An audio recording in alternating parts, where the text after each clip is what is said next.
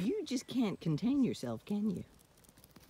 Your mother is very obedient and staying up there. But you just can't contain yourself. Can you? No. No. You can't contain yourself. The word stay only as temporarily works for you until I start walking back up the driveway.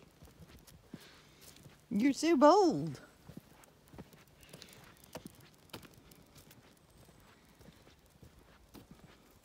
Atta girl. Good pup. Good girl. And a good pup. Yeah. You're such a bold. You're too good.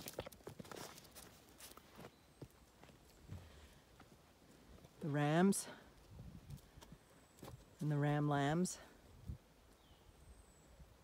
There's only 2 ram lambs there. The other one must be somewhere else. Probably lying up with Smudge. Oh, I think it is lying up with Smudge. So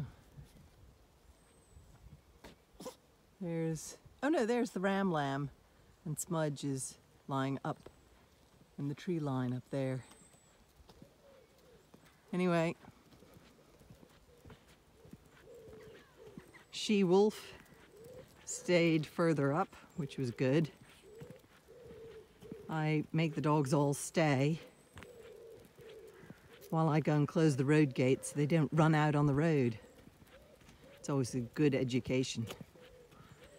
But little Maya is the only one who doesn't, who just stays for a very short period of time. Atta girl! Good girl! Good girl! Good girl!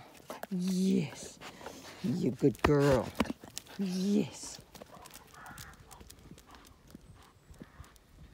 And now I'm gonna let the horses out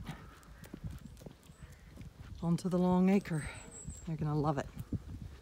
They're gonna mow this. Needs some mowing.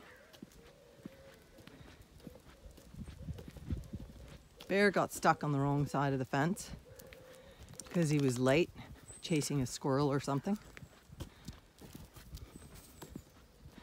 You can see here where a buzzard had dinner last night. A pigeon dinner by the looks of it. A pigeon dinner was had by a buzzard. The only reason you kind of really know it's a buzzard is, well, there was a double hop. So he tore the pigeon up there. The impact was here. So he impacted the pigeon here, and hopped over here with it to tear a lot of feathers off, and then flew away with the dead pigeon with his kill. So you can see the double impact there. Then it went hop hop and started tearing feathers off his supper. All bear. You good boy. And there are the horses, ready to come out. So Grasshopper,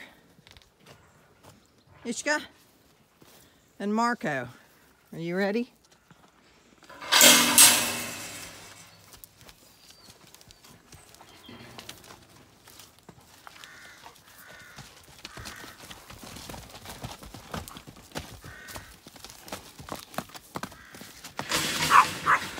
Ah, Inca, leave me. Leave me. Inca!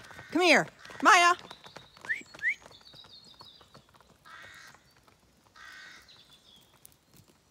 Have a lovely time mowing. You're so bold, Inca.